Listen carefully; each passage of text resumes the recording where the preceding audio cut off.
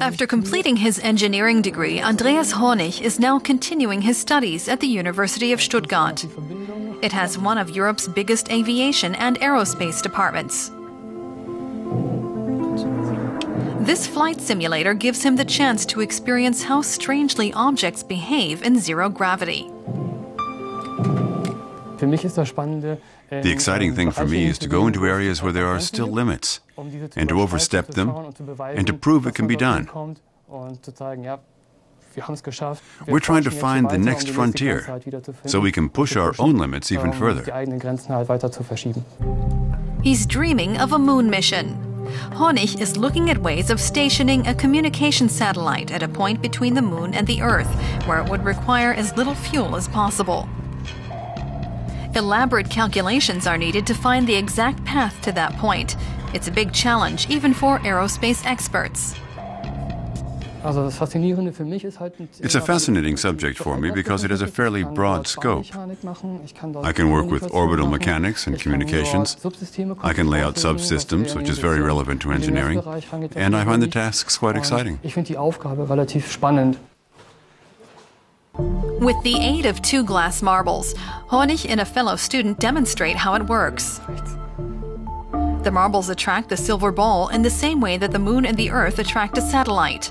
At certain points, the gravitational pull of the 2 bodies balance each other out. There, a satellite could stay in place with little fuel and receive and transmit signals around the clock. It could steer robots building a lunar station, even at spots hard to access from Earth, like craters.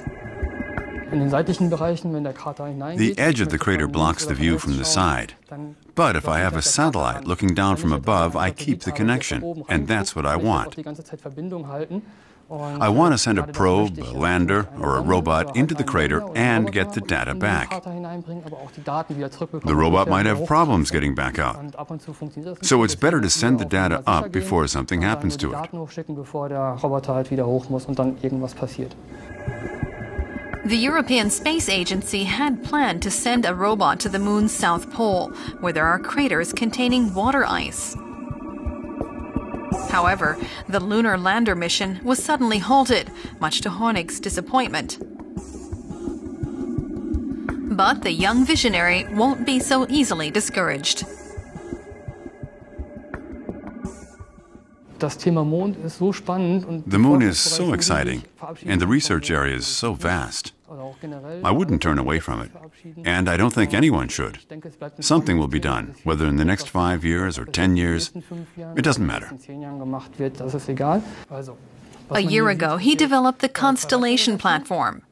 It enables a network of volunteers connected through almost 10,000 home computers to help calculate the satellite's trajectory. With luck, they may soon find the optimal pathway and the best design for the satellite. I don't just want to know the satellite's trajectory.